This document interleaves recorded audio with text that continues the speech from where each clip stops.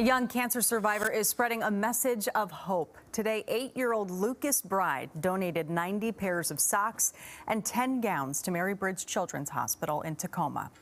For Lucas and his family, their journey with cancer motivated them to help others in the same shoes.